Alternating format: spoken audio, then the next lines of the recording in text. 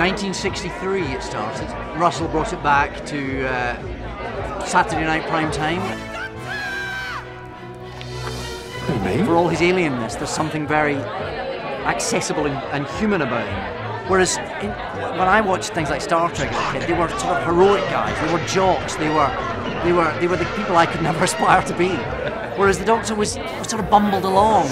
Excuse me, do you mind? Sorry, that was my little dish. You know, he saved the world with sticky back plastic and a couple of pipe cleaners. Right, I've used sticky back plastic for speed, but of course you can use some sticky tape. I love the fact he hasn't got a boss. He hasn't actually got a mission. He hasn't got anger driving him or money driving him. He's the best hero of all, I think, because that simply does the right thing. You're not expected really to follow who went before, you're expected to bring yourself to it.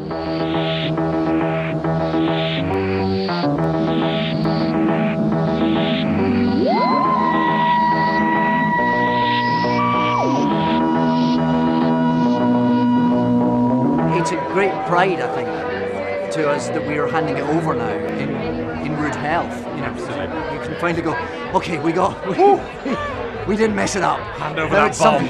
It's somebody else's it's still ticking. Yeah. Take it. Yeah. The way Doctor Who's shot now is using a lot of new technology. It's not a limitless budget. We haven't got a movie budget.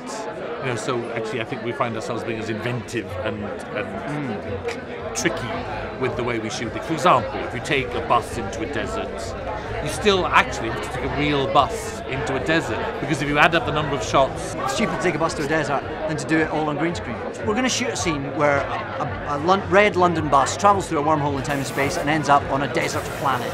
So the very crude practicality is you need to send a bus to the desert, which you need to do 4 weeks in advance. At least 6 weeks in advance, yeah.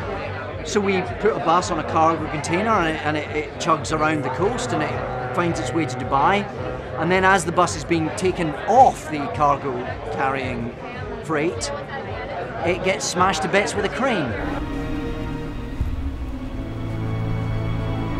And there is no time to send another bus out. Plus, it's a very specific bus and there aren't any duplicates of it. Because we've already bought one duplicate of that bus to film with in Britain, so we need that. And to be honest, after I'd laughed for about an hour, it took 1 minute to fix, because you just say, we've got a damaged bus in Dubai, so that's what we shoot. We've got a damaged bus. If you drive a bus through a wormhole in time and space, it gets a bit battered. That's what it looks like. A couple of rewrites and it was all fixed. Because I'd grown up loving it, you kind of want to do it for your 8-year-old self, I suppose.